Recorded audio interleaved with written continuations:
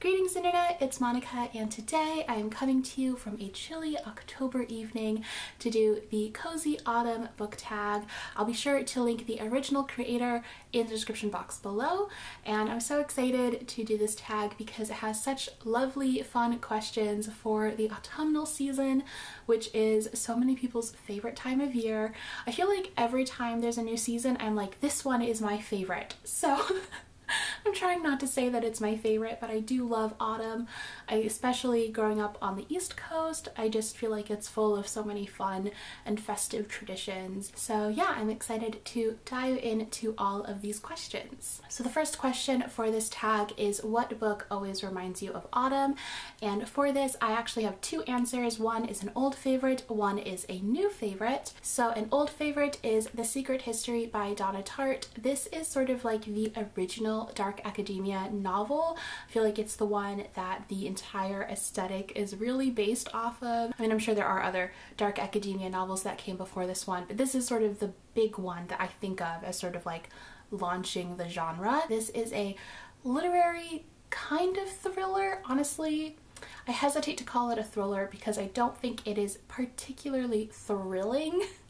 It is very much so a character novel. It's a novel of ideas, and it's very much so like a slow burn. So this book is set on a New England college campus, and it follows a group of students who become obsessive about this this eccentric professor that they are learning from, and their studies within the classics. This book really explores a lot of the ideas around like the corruptibility of humanity, and I just honestly, like, the writing is just so beautiful. And for me reading this, and I usually dip into it at least a little bit every autumn, I feel like ever since I first read it, it just reads like fall. You know, it has this like cerebralness that I just sort of attribute to autumn. I think it's, you know, that wannabe academic in me that just gravitates to this book. But yeah, this book, every autumn I find myself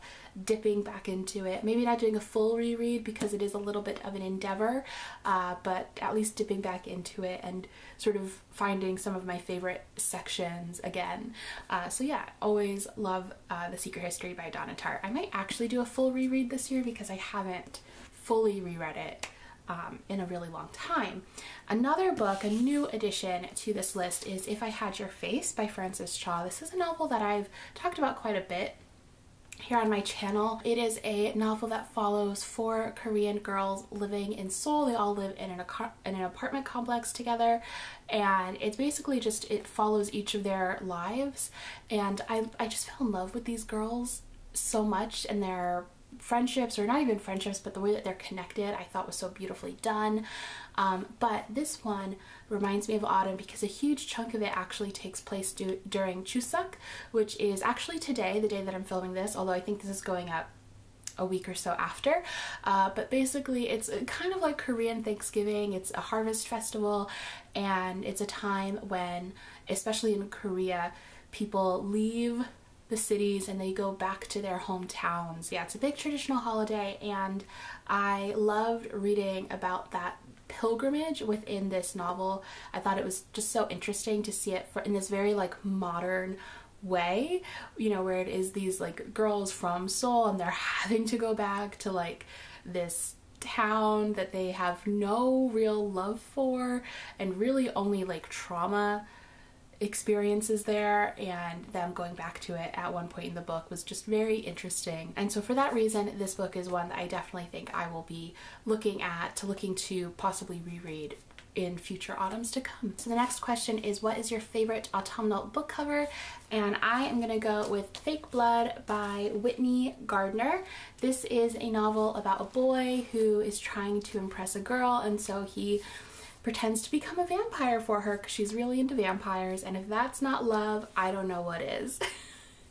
But yeah, this is a graphic novel that I haven't read yet, which is why it's here in the favorite cover section and not in a recommended book section, so I can't say if I think it's worth reading, but I think the cover is just so fun and cute because it's this boy like looking at himself with the the fangs in. I just think it's very cute and Halloween-ish. I don't really have many like Halloween books, to be honest, because I'm not really a scary reads kind of gal. The next question is, what is your favorite autumnal drink? And it's actually what I'm currently drinking right now. I did just realize that I'm currently in strawberry pajamas, drinking out of a strawberry mug, sitting on my strawberry bedding. So someone has a problem. At least I'm not drinking my strawberry tea, because that was an option. But for autumn, I have just been obsessed with this drink. Basically, it is a chai latte with pumpkin spice creamer in it, and I don't usually like creamer. I usually avoid it because I think it tastes bad and just like chemically. But Chobani released a oat milk pumpkin spice creamer that is just so good. It's limited edition, and that breaks my heart because it's amazing and I want it to be around forever. But yeah, it just makes anything, any beverage, so good, so autumnal, but it's especially good in chai. I know that this is not traditional by any means. The chai that I use is also like a powder mix, which again I know is trash, but I know I recognize that it's trash, and sometimes I want the trash thing, you know? Sometimes that's just where I'm at. When I want that sort of Starbucks experience but at home, I will use chai powder mix and add a little bit of hot water, and then I use my milk frother to froth up some milk, some oat milk, and I add that in, and then I add a bit of the pumpkin spice creamer, and it is just like autumn in a cup. It's so good, so warm. I love it. So yeah, this has definitely been an obsession for me. I've been drinking it way too often for as much sugar is probably in that creamer. Question 4, do you prefer to read late at night or early in the morning? I wish I could say I was a morning reader, but no, I'm definitely a late at night girl.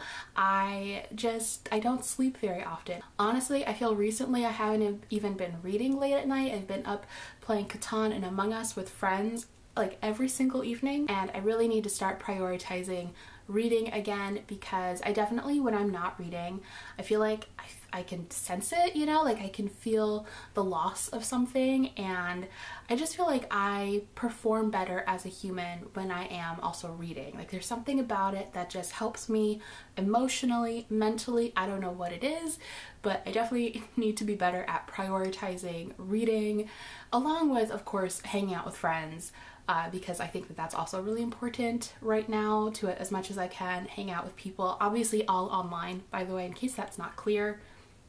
Social distancing is very important. But yeah, overall, definitely a late night. But yeah, overall, I am definitely a late night gal. Wish I wasn't. Wish I could wake up at 6 a.m. But that's not my truth. That's not me.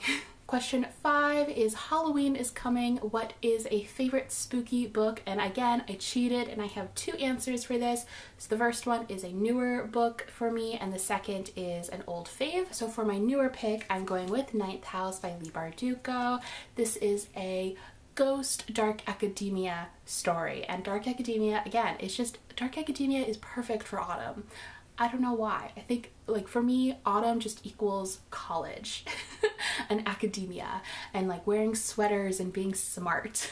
But I would highly recommend this one to anyone who maybe tried to read The Secret History and just hated it, maybe because the characters you didn't connect with them, or the story just wasn't very inspiring, which is all fair criticism. Like, it's one of my favorite books, but I also think all the criticism of it is legit. But if you struggled with The Secret History, I would highly recommend checking out Ninth House, because I would like say it's kind of like a combination of The Secret History but with a dash of Veronica Mars, where you have a character that you can actually root for with Alex Stern, and she's just so badass, and I loved her as a character. I loved her journey. I loved especially the way that this novel really explored the privilege and grossness of a lot of the academic worlds, and just how it is such a closed door boys club kind of an environment. And I think that this book in some ways explores like the negatives of academia in a lot more of an interesting way than The Secret History does. And plus, it's fantastical. We have ghosts. We have a snarky indie boy ghost who is one of my fave characters in this book.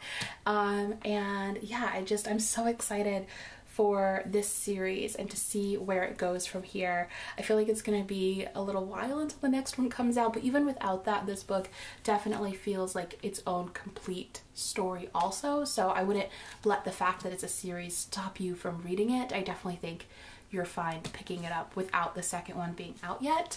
But yeah, I love this book so much, and I've been wanting to reread it this season.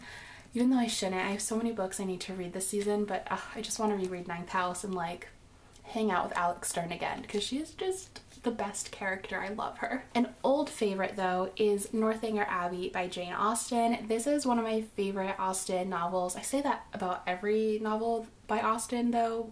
I've read all of her work, and I love everything by her. I love her wit and her characters, but Northanger Abbey is really fun. It's actually a really good like introductory book to Austen, I feel like, because it is so fun. This is her take on Gothic, on the sort of Gothic novel trend that was happening at the time, and it's her satirizing?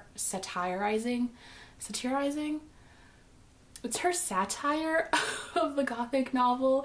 So we follow Catherine Morland, who is this girl who just loves novels. She loves Gothic novels, and she ends up meeting this boy, and she ends up going back to his manor, or his abbey, I guess, Northanger Abbey, with him and his sister, and she just starts suspecting their father of just the most dastardly of deeds.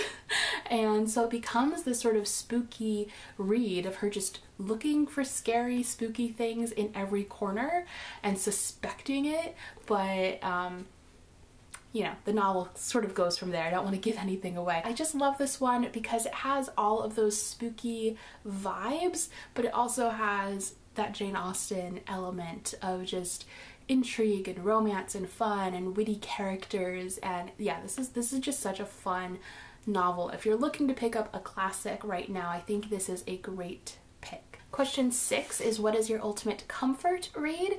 And for me, I'm sorry, Leigh Bardugo does get 2 spots in this tag, but it's Shadow and Bone by Leigh Bardugo. I'm actually rereading this right now and just loving it, and I've reread it a few times over the past few years, and I feel like every time I do, I leave it with something new and interesting about these characters and this world, and it just makes me so excited. The final book in the sort of Grisha universe is coming out. It's the second King of Scars book, and Leigh Bardugo has talked about it as like being sort of the series finale of the whole Grisha universe, which I am so stressed about. The book is going to destroy me. I can feel it, considering how destroyed I was by King of Scars. But I love Shadow and Bone, and I feel like it doesn't get as much love as I think it deserves. Like, yes, it is definitely a book of its time. Like, it sort of falls into a lot of those YA tropes that were popular at the time, but I feel like she really does such interesting things with those tropes and really subverts a lot of them, especially the trope of having a really old man who is actually very hot and young looking fall in love with a young girl, which was huge at the time that this book was released.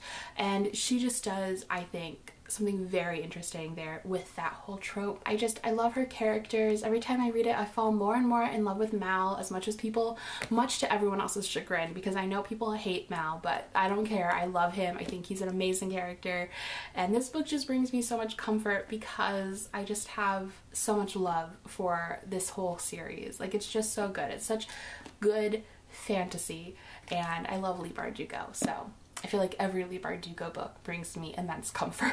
Question 7 is, what is your favorite autumnal reading snack?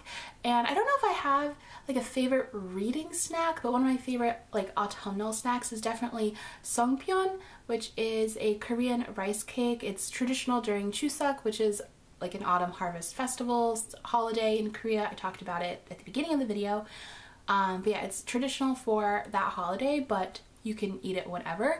But yeah, I love them. I think they're very tasty and they just remind me of autumn.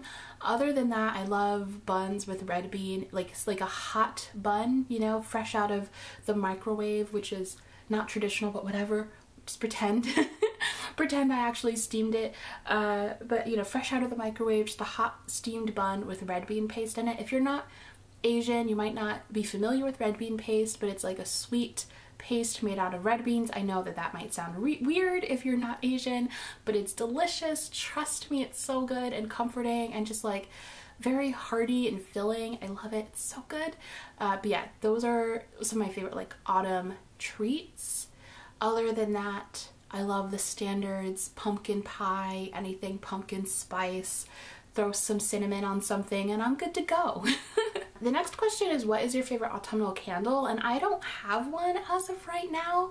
I wish I did. I really want a good like fireplace scent of a candle, not too sweet, but just like a good like, I don't know, fireplace scent. So if anyone has a recommendation, my favorite perfume is By the Fireplace by Maison Margiela, which I've just butchered their name, I'm so sorry. I've never actually bought a full size of it because it's so expensive, but it's my favorite scent and I always start wearing it around this time of year, and I wish I could get a candle of that, and they used to make a candle for it.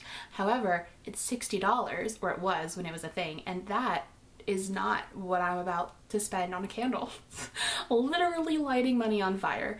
But I love the scent, so if anyone has a good fiery scent, maybe a hint of vanilla, please let me know. I'm always on the lookout. But yeah, as of right now, I don't really have a favorite autumn scent. Probably the only candle I've been burning recently is this tobacco flower one from L'Apothecary Co. I bought this at the Strand and it has lasted like a really long time. I wouldn't call it autumnal though, it's definitely floral, but it is very like moody smelling and just smells really good. So that's as good as it gets for me. Question 9, when you're not reading, what is your favorite autumnal activity? For me, I live again on the East Coast and Northeast of America, so I love leaf peeping, which is a phrase that sounds ridiculous, but it's basically just like looking at leaves as they turn colors, and I just think that autumn here is so beautiful. I love watching the leaves change, and especially when you just have like a bunch of trees all together and it sort of looks like the side of a hill or something is like ablaze because it's so orange and beautiful, and like when the sun hits it just right, it's so good, it's so beautiful. So I love that. I love just walking around when the leaves are falling. And then of course I love to watch Gilmore Girls every fall. I feel like that's just a classic fall activity for many people, but it's so good. The last question is, what is on your autumn reading list? And for me, I actually already uploaded a whole video where I talk about the books that I'm looking forward to reading this autumn, and I also filmed a video about all the books that are coming out this autumn and winter 2020 that I'm excited for. So if you would like to see either of those, I will be sure to link them in the description box below. But there is one book that I just recently picked up that I'm really excited to read, and that is The Scandalous Sisterhood of Prick Willow Place by Julie Berry. This is by the author of Lovely War, which is a novel that I know a lot of people on BookTube really enjoyed. I thought it was good. It wasn't my favorite thing in the world, but it had some really great ideas and beautiful writing. So I have been excited to pick up a few more books by her, and this one sounds so charming. It's a middle grade novel that takes place at a all-girls school, and I think it's in like the Victorian era or something like that, but I've heard it compared to Clue, and that's basically an auto buy for me. Like as soon as something is given a Clue comparison, I'm like, yes, I need it, because I'm always on the hunt for, I don't know, something that makes me feel the same way that playing Clue or watching Clue makes me feel. So yeah, I'm really intrigued for this one. It just sounds very charming, and for me, I much prefer autumn reads that are more on the charming, spooky side versus the like horrific side. So this is definitely more my speed in the autumn. So I'm really excited for this one. But if you want to see the other books that I'm planning on reading or hoping to read if I stop playing Among Us every night, then you can watch that video. But yeah, that is the Cozy Autumn book tag. I had so much fun answering these questions. I would love to hear from you guys what some of your answers to these questions would be in the comments down below. I'd also love to know, do you say autumn or do you say fall? I feel like I say a bit of both, but I tend to prefer autumn. I just like the way it sounds. No other reason than that. I'd love to know what you prefer. Let me know in the comments, and I'll talk to you guys next time. Bye!